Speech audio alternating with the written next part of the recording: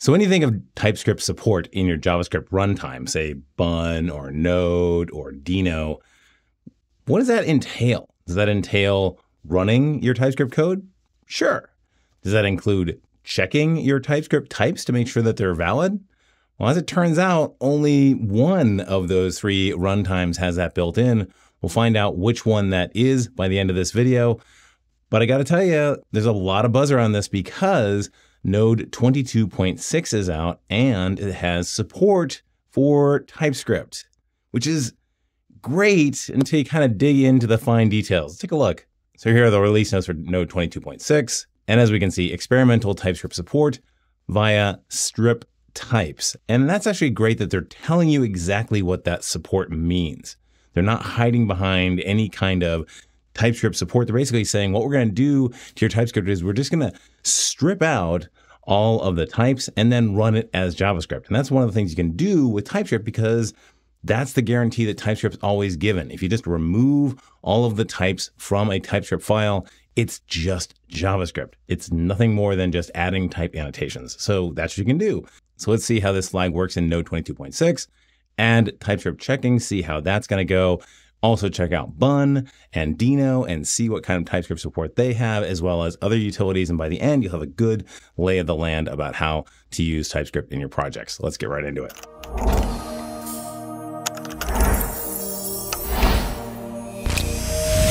All right, let's go over to command line. And for those playing in the home game, I'm now on Kitty as opposed to iTerm. Apparently that's a big thing to people, but I think it's a great one. So go and check out Kitty. It's open source and it's awesome.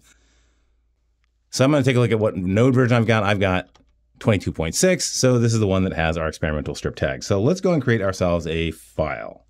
I'll bring it up in VS Code. And now I'm just going to define a string. And before you get on me, yes, I know that the string there is superfluous. I'm using it there to make a point about stripping types. Let's just go and console log that out. All right, now let's go and try this in Node. All right, so it's finding that there's a syntax error. Now let's try it with the experimental strip types. And there you go. It runs. Cool. But look what also runs. So I go back in here and I say blah, blah, blah, blah, blah, which is clearly not right. And I get my red squigglies in VS Code because it isn't right. I can try that out again.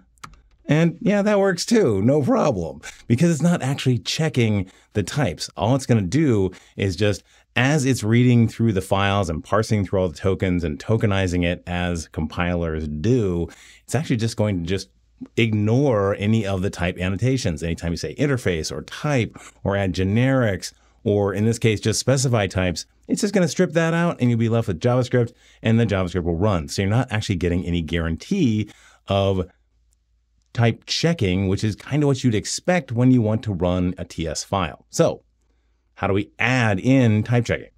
Well, traditionally you use TSC, the TypeScript compiler. So we can do TSC test.ts, and that will actually give us the error that we're looking for. But also, if we look in that same directory, now we've got a JS file. So, well, what do we don't want that JS file? Well, let's get rid of that. What we can do is we can do no emit, and then test.ts. That'll again do that checking, but we won't get the JS file. So good. So you can pair that with that Node experimental strip types and then run it. And that gives you the type checking that you're looking for. And because I'm using the and there, if the first command fails, which in this case it does because the type checking failed, the shell won't run the next command, which would be the node that then runs it. So let's try it again, this time in a good form. And it runs just fine. Of course, with a little bit of warning on there because we got that new flag, but it runs fine and compiles fine. Now, if you don't want to run it on the command line all the time, let's go and create ourselves a tsconfig file and go into our Visual Studio Code. And we can look for that no emit flag, and then we can enable no emit. And now weirdly, when I do the same tsc test.ts, I do get a local JS file still. Let's get rid of that.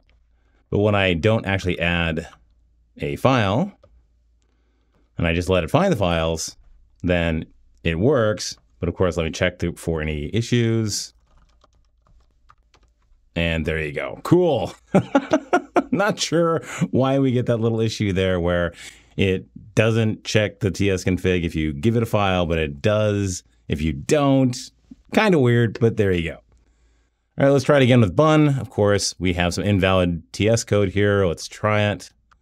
And it runs just fine. So it's doing the same type of stripping and no checking. This is a known thing. So as you can see in the bun docs, similar to other build tools, bun does not type check the files. Use TSC, the official TypeScript CLI, if you're looking to catch static type errors, which I think you are if you're using TypeScript. All right, let's go check out what Deno does. And this time, again, we are broken. So let's give it a try. And it runs just fine again, because it's not doing any type checking. Now, hopefully the Deno docs actually go into a lot of detail when it comes to this. But wait a minute, does Deno really run TypeScript? You might be asking yourself, well, it depends on what you mean by run. So again, in this case, we are not doing the static type checking, but we can do Deno check and then test.ts, and that actually does run the checking. So Deno of these three is the only one that has TypeScript support, both in terms of stripping and also in checking built into it. Now, that's not the only way to run it. You can do Deno run --check test.ts, and that will run the check before it runs the code. The reason that you get this switch is that you sometimes don't actually want to go and do the TypeScript checking. The reason being, if you've done the check once and you haven't changed the code, you really shouldn't ever have to do the check again. So you don't want it to go and do that check on every single run. That's why you get the option here. And just like Node, you can pair TSC with either bun or with Deno, although I think in the case of Deno, it's kind of duplicative because Deno actually has the checking built in. You just have to enable it. There's also two other ways to run TS that I'm aware of. There is TS Node. So after you install both TypeScript and TS Node, you can then just use TS Node and give it your script file. Let's give that a try. All right, looks good. It caught my error and gave a huge error report. Let's try it out when it's good. All right, runs just fine.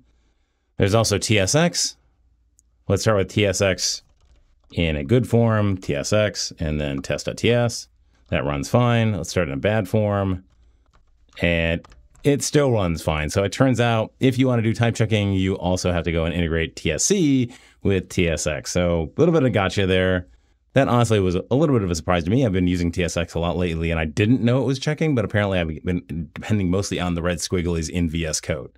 If any of this is right or wrong, be sure to put that in the comments right down below. I would love to hear your take on all of this TypeScript stuff. In the meantime, of course, if you like this video, be sure to hit that like button. If you really like the video, hit the subscribe button and click on that bell. You'll be notified the next time a new Blue Collar Coder comes out.